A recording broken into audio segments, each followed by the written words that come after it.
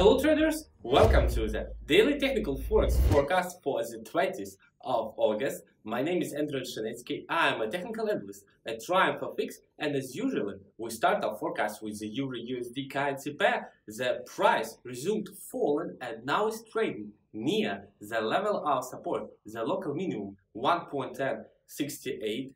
Therefore, we may regard a scenario of its breakdown, which will be a great bearish signal. The drop must be keen, confident, and supported by the large volume. A stop loss should be located above the breakdown volume bar, and the potential of the deal is more than 100 points. So with the euro, sales after the keen breakdown of the level of support. The pound.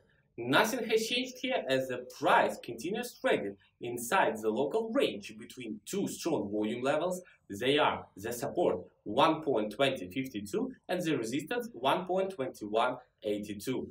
Given that the large volume is concentrated within this range, we can open new positions only after the sharp and confident exit of the price from it. Moreover, the breakout movement must be supported by the large volume, which will be a more precise and secure signal for entering the market. While the price is trading inside this local consolidation, we'd better stay out of the market. The yen. The similar situation here as the price is still located within the local range between two strong volume levels. They are the support 105.12 and the resistance 107.60. Thus, our previous scenario remains actual. We can consider new positions only after the sharp and confident exit of the price from it. Furthermore, the movement must be supported by the large volume, which will be a more accurate signal for entering the market.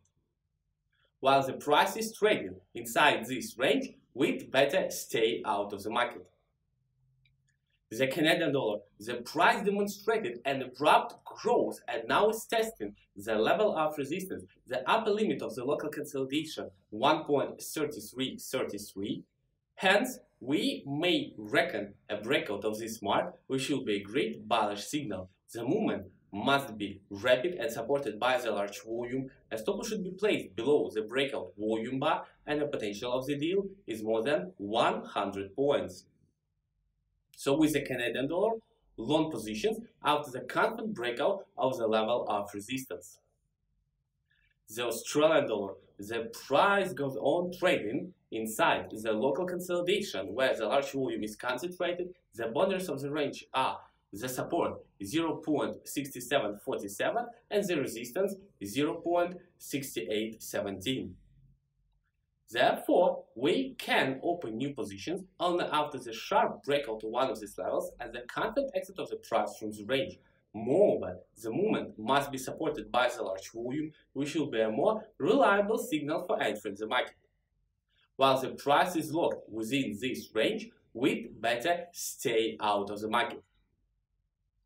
And our last instrument for today is gold. The price continued falling and now is testing the level of support, the lower limit of the local consolidation 1493.20.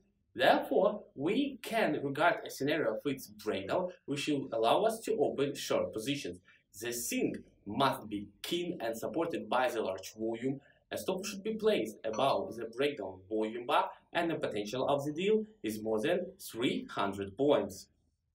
So with gold, sales after the sharp breakdown of the level of support. Let's take a look at the sentiment of the market. This technical indicator totally affirms our scenarios with the euro and the Canadian dollar, which is a great additional signal. Situation with gold is 50-50, therefore we should wait for an appearance of an additional signal. As with other instruments, we can use this indicator only after the confident and sharp exit of prices from local consolidations.